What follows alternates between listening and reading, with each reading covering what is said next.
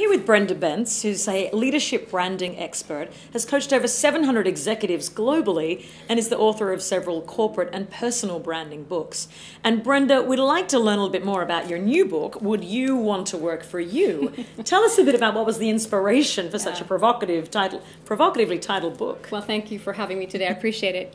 Listen, I was coaching, as you said, over 700 executives, and I started seeing the same behaviors over and over and over again, whether it was Western, Eastern, all around the world. And I thought, if I'm seeing these same behaviors, and I can't coach everybody in the world, how can we capture this and make sure that people learn from this so they can change their behaviors and become better leaders of others, which is that powerful question, would you want to work for you? So how do we learn to shift from being a manager to being a leader? Yeah. Well, it's a very important distinction. You know, managers are often focused on tasks and objectives and meeting business objectives, and I get that.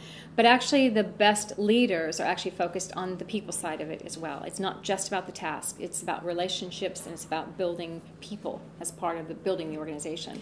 You had a very funny lesson you shared earlier about from your Procter & Gamble career, and learning to build a plan for leading people as well as business. Yeah. Could you share that with us? Sure, happy to do that. So I'll let others learn from my mistake. I was very young in my career, and I was managing some brands in Eastern Europe, actually, at the time.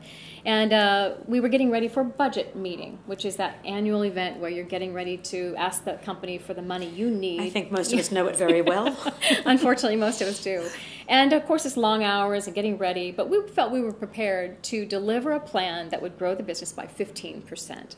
So the day came for the budget meeting when we went into our top management and sat there and sold our souls and how we were going to grow this business 15% and the strategies and plans we put together, and got done with the meeting, and there were some tough questions that came back and forth, but in the end they said, the general manager said, great job, we are going to give you the money because we believe you can grow the business by 15%. So you can imagine we were thrilled, right? And so we all get up, start to move out. Hearing a butt. There's a butt coming. And eventually, as I was getting ready to walk out, the general manager says, Brenda, please come back in. And I thought, this can go one of two ways. We'll see how this goes. But actually, his point, he sat me down and he said, Brenda, I believe you will grow the business by 15%, because that was a very strong strategic plan for business growth. He said, but you didn't share what you're going to do to grow your people by 15%. Right.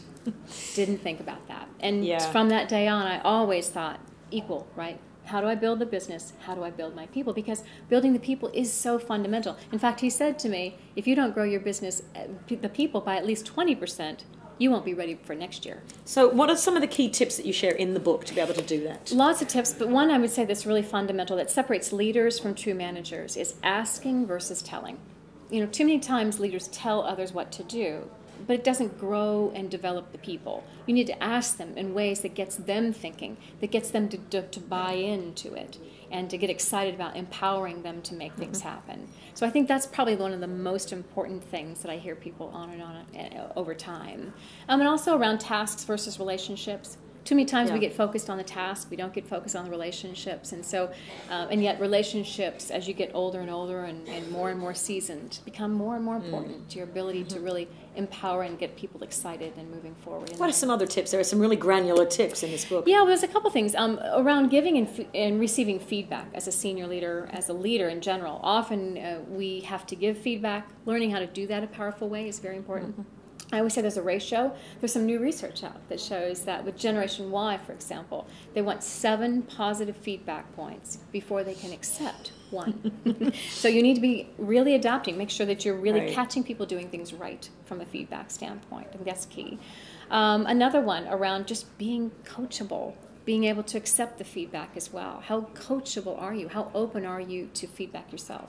At the senior levels, it's that very easy. That was a big learning for me in the book, to really remain coachable and never to get to that point where you say, well, I'm the boss, I'm the big boss. Now I can sit back and just be great without having to be coached all the time. It's really true. I felt like this book was a peek inside 700 other people's experiences to make you stronger, and it's full of great practical tips. Thank you so much for sharing it with us. Thank you, Marianne. I appreciate it very much.